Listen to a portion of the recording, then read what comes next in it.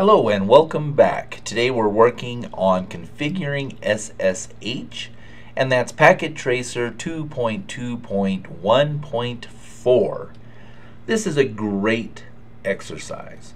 In addition to using commands that you will use throughout your career, it also begins to introduce you to other components, Telnet, logging in SSH. It's really a pretty cool lab. So let's get started. So as always, here's our addressing table. We have a PC and a switch, 3 objectives in the background, which I will let you read on your own time. As always, a link to the PKA file is included in the description. Let's get started. Part 1, secure passwords. Using the command prompt on PC 1, telnet to switch 1. Alright, so we'll go to PC 1, desktop, command prompt, and we will telnet to switch 1. And the address for switch 1 is 10.10.10.2. Alright, so now we are requested or prompted for a password. And it tells us here that user exec and privilege exec are both the same password, Cisco. Now we can type EN for enable, and oops, password again. Remember that you don't see any movement or any kind of characters filled in for password, it's just hidden. Alright, great. So the first thing, or the next thing it says, save the current configuration so that any mistakes you make may be reversed by toggling the power. So this would be turning the power off and back on again in order to reset it up to whichever point we're going to do. And we're going to do that now. So, and the way we do that is to do a copy, run, start. And it'll ask us for the destination. We just hit enter. And now it's built to configuration. So if the power, if we were to cycle the power, this would be the point we come back to. Okay, now show the current configuration and note that the passwords are in plain text, if I can read, plain text, and enter the command that encrypts plain text passwords. Okay, so how do we do that? Well, we do that with a show run or a show running config. And we can see that our first password, our enable password, is Cisco in plain text. And then if we go to the end, we have no line console password, but our VTY, both 0 through 4 and 5 through 15, are also Cisco.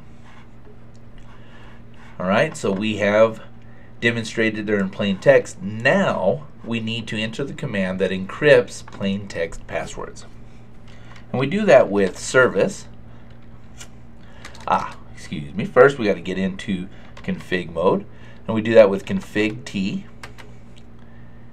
And now, which is short for configure terminal, now we can do the service password encryption, and we hit enter. And now, if we do a show run,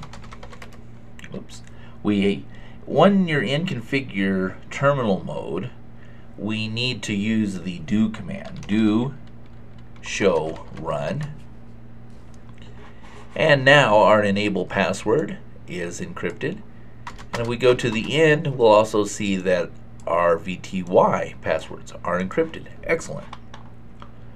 Alright, so we have encrypted plain text, we have verified encryption, and now we're at 20%. Alright, good job. Part 2, encrypt communications. So now it says step 1 to set the IP domain name and generate secure keys. It is not generally safe to use Telnet. And the reason is that the text transferred is plain text. We all hear about this, especially when we're talking about, HTTP versus HTTPS. And in this case, when we log in for production in the real world, we should always use SSH. Okay, and that's secured. So the first thing we need to do is configure a domain name. And we can do that by saying, IP domain dash name, and here we want netacad.pka. Alright, so now we've set the domain name. The next thing is to secure keys that are needed, and the command for that is crypto. And remember, with the CLI, Cisco will recognize commands as soon as they are uniquely different from other commands, and you can autocomplete using the tab. When you're unsure of commands, type a couple of letters and see if it'll tab. So notice here, if I said CR tab, it'll already find crypto for us. Key, and if you're stuck, also you have the question mark, and it will tell you what goes next, generate or serialize. In this case, we want to generate. And what do we want to generate? We can look here again.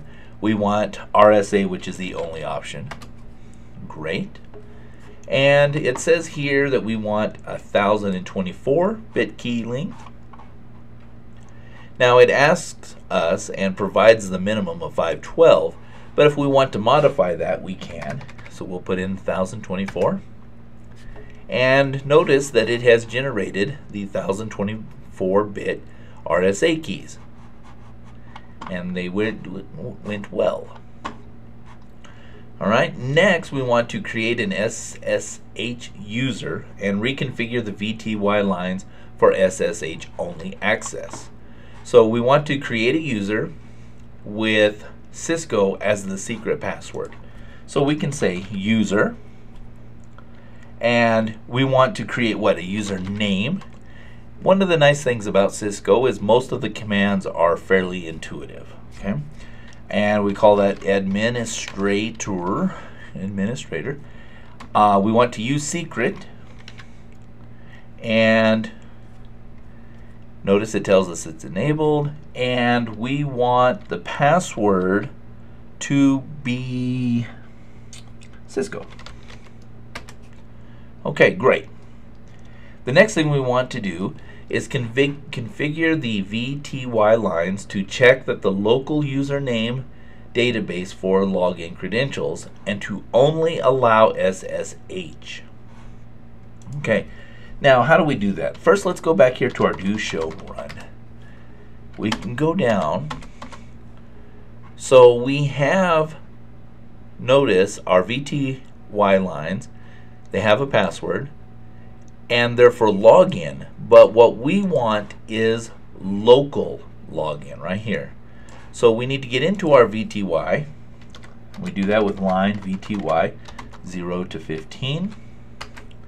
And we want to say login local. We want it to use the local database, which is what we just created right here. And then finally, we want it to, let's see here, we want the only to allow SSH, and that's through the transport. If you think about it, what do we want to allow to communicate or transport? So we say transport, we want the input to be a SSH. Excellent. And then finally, we want to remove the existing VTY line password. And we can say no password, and the password was Cisco. And that should be everything. Notice we've completed the score there, 100 of 100, so that's great. However, we still have more that we need to do. So it says to exit the Telnet session, right, and try to log back in again. Okay, so we can go ahead and say exit, exit, exit, and now we're back to a C prompt. And now we can try Telnet 10.10.10.2, and you notice that it tries it and the connection is dropped right away. We'll try it one more time and we can do it again. So it drops it right off the bat.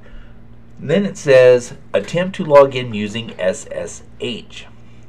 So SSH, and it says to hit enter, and it tells you how you need to set this up. So you need SSH -L, and they make a point of that, saying that it's an L, not 1. The username and the target. The target is the IP address. So we can say SSH -L. The username is administrator, and the target again is 10.10.10.2.